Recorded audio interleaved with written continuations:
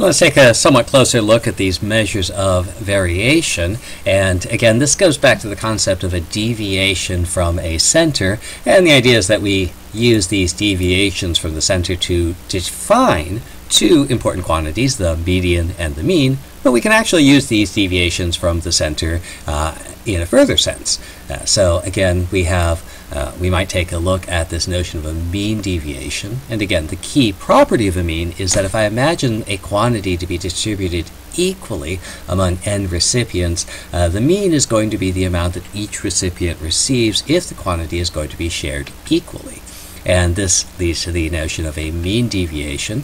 And we have two of them because we have two primary types of deviations. We might take a look at the mean of the absolute deviations. And then we might take a look at the mean of the squared deviations.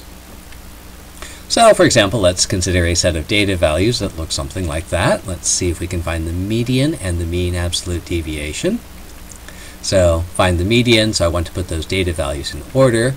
So let's see, I have a 5, I have an 8, I have a 14, I have a 6, I'll put the 6 right here. I have a 3, I'll put the 3 down here. I have a 9, that goes up here someplace. Another 5 goes right there.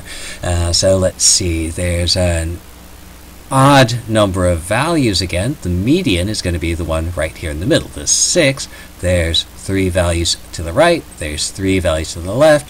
6 is going to be my median.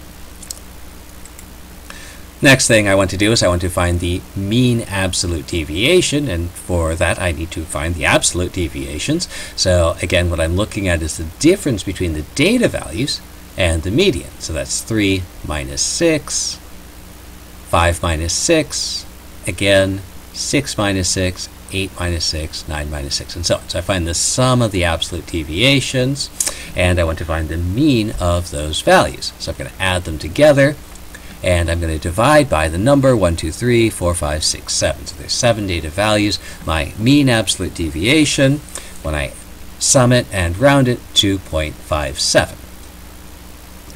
Well, I can also do the same thing for the mean and the mean squared deviation. So again, remember the mean minimizes the sum of the squared deviations, and so the mean squared deviation is going to be some indication of how small that value can be. So I'll add the numbers together, divide by 7, and my mean, 7.14, and then I'll find the sum of the squared deviation. So again, that's my data value minus the mean. So that's 5 minus the mean squared, 8 minus the mean squared, 14 minus the mean squared, and so on down the line.